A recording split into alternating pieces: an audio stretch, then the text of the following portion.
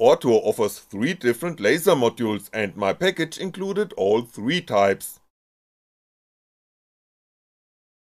The cheapest module, named LU2-2, has a laser diode with a focal length of 50mm and an input power of about 8W, delivering a laser output power of 1.6W.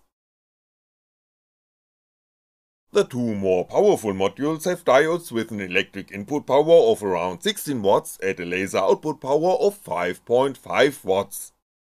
The focal length of the 2 modules is different. Type LU2-4LF for long focus has a focal length of 50mm like the first module, while with the type LU2-4SF for short focus it is only 30mm. The mechanics is composed of 20x20mm extruded aluminum for the X-axis and 20x40mm extruded aluminum for the Y-axis. The 2 axes are each driven by a stepper motor via timing belts, and they are guided by plastic rollers with ball bearings along the extruded aluminum. The backlash of the mechanics can be minimized via eccentric nuts so that the laser runs smoothly along the axis. Both axes have limit switches to which the laser head is moved whenever the Aufero gets powered on.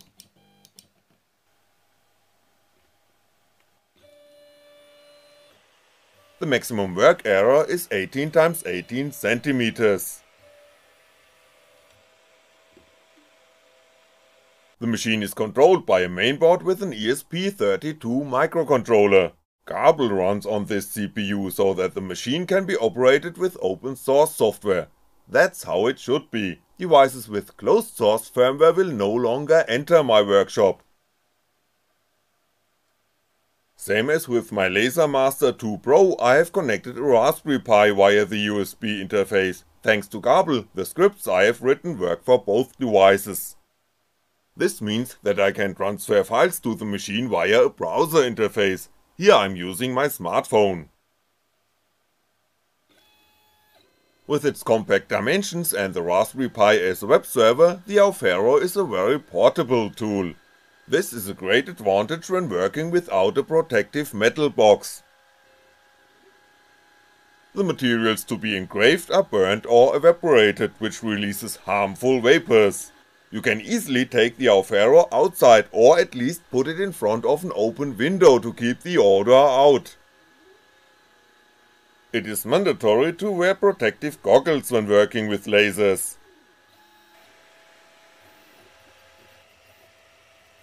My test series starts with the cheap 1.6W laser module. The cylindrical spacer is required for focusing. This must fit between the lower edge of the laser housing and the workpiece. The height of the laser modules can be adjusted for that purpose. All materials that can be burned with the laser can be engraved directly. Wood is a fairly unproblematic material. Here I engrave a graphics on a piece of plywood. The dimensions of the graphic are approximately 10x6.5cm. Works very well. The graphics is engraved with a grid of around 300 dpi, so the laser head moves 0.08mm per pixel. As protection against the high energy of the laser beam, an orange plastic cover can be adjusted so that only a small gap remains between the hood and the workpiece. The cover is open to the rear, so the protection is incomplete. Wearing goggles is mandatory, even with the plastic cover. I have set the laser power to 80%, corresponding to 1.3W. If not absolutely necessary, you should avoid the maximum power in favor of a longer life of the laser. The job is finished after about 1 hour. The same file is engraved with the LU2-4LF laser module next. Only 20% of the maximum power is used here, which corresponds to 1.1W and therefore less than the power with the previously used laser module. The reason is that the cross-section of the laser beam is a bit smaller at the focal point and thus the power is concentrated on a smaller area. An aluminum nozzle is screwed onto the lower end of the laser module. The fan installed on top used to cool the laser diode blows the exhaust air onto the workpiece through this nozzle. The purpose of this arrangement is to blow the smoke that is emitted when burning the wood away from the laser beam. Otherwise, the laser beam will be scattered on the dust particles, which means that less light power reaches the workpiece. It is a simple version of air assist, a method of improving the quality of engraving or cutting workpieces.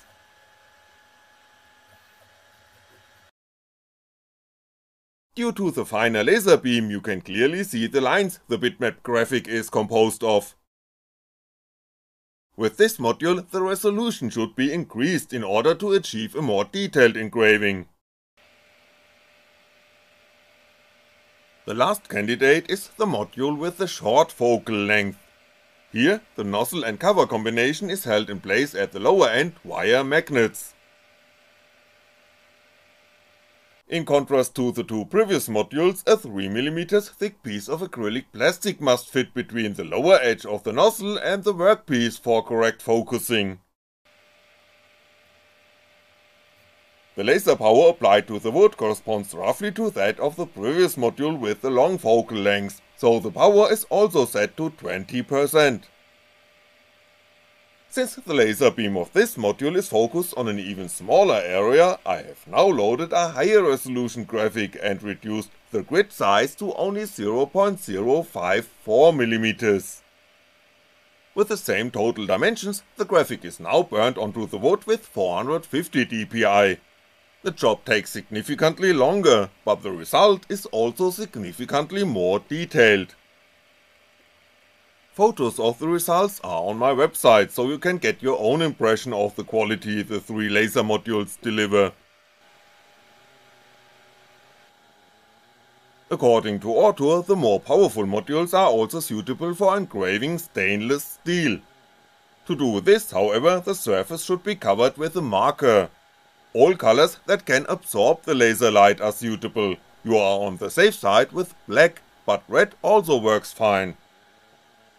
I don't use stainless steel but a piece of normal steel that I usually weld into rusty areas of my cars. Due to its better thermal conductivity, this material is in general less suitable for engraving. First I have used the module with the long focus, and directly below the module with the short focus. The lettering is engraved with maximum laser power and a speed of 100mm per minute. The file is not a bitmap, but a vector graphic, only the outlines of the letters are engraved. After washing off the paint with the help of alcohol, the result can be seen, or hardly seen. The laser module with the long focal length transferred significantly less energy to the metal surface, so the lettering is hard to recognize. The module with the short focal length on the other hand has engraved a clearly visible lettering. The smaller area of the laser beam at the focal point is a noticeable benefit for engraving. But here too it should be noted that the engraving is not very deep and can easily be rubbed off with steel wool, for example. The lettering should be fixed with clear varnish if the workpiece is exposed to mechanical stress.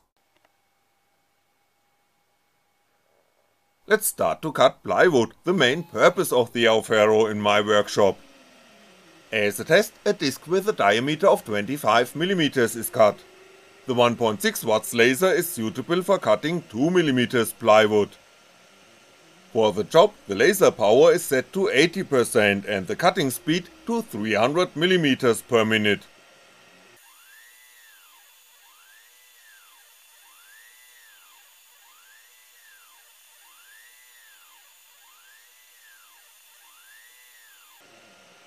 The disc is cut out after 5 passes and thus a duration of 1 minute.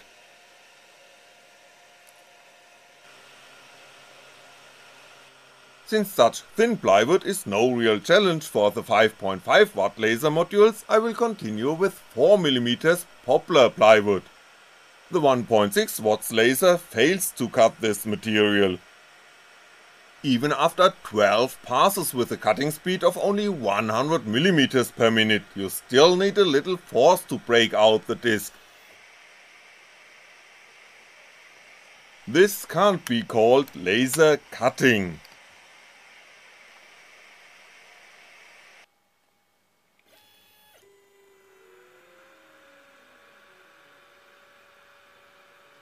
With the 5.5 watts laser module with short focal length, only 2 passes with 300mm per minute and 80% power are required to cut out the disc.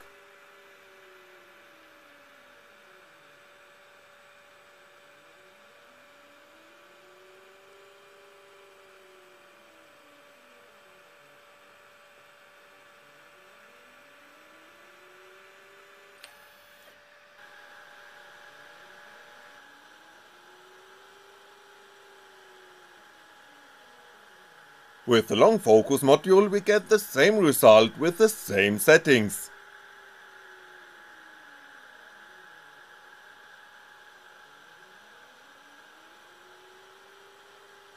The fact that the disc does not fall down by gravity after 2 passes is due to the thinner cutting line that causes the disc to jam in the hole.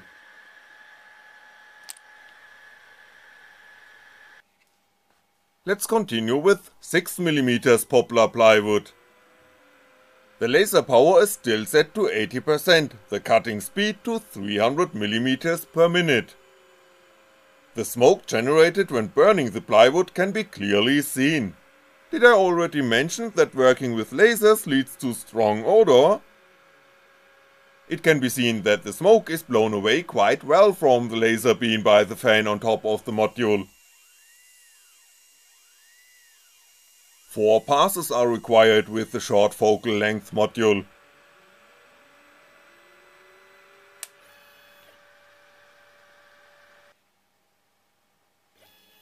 The same material is now processed with the same settings using the long focus module. Here too you can see how the smoke is blown away from the laser beam by the fan.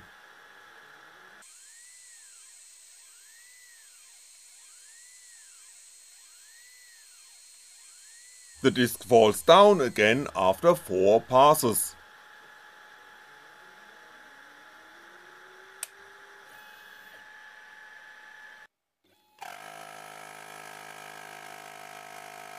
If you have a compressor or an air pump for fish tanks for example, you can mount the metal nozzle to the LF module that is included in the package in order to blow more air onto the cutting edge. This significantly increases the air assist effect. A stronger airflow is better directed onto the cutting edge.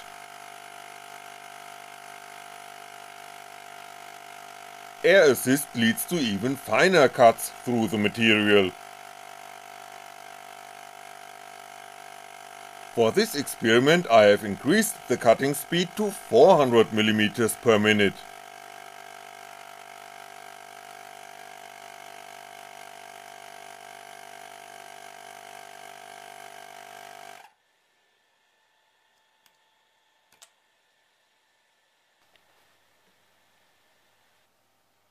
In general, very thin cuts are made with laser machines, with which you can cut out fine structures that would not be feasible with a handsaw.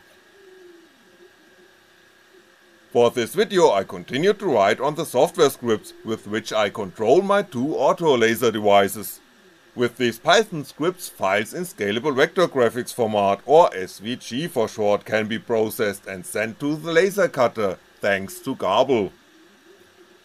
The precision the Aufero Laser 1 delivers results in cutout workpieces with very low tolerances. I am infected by the virus laser cutting, so there will hopefully be more videos in the not too distant future.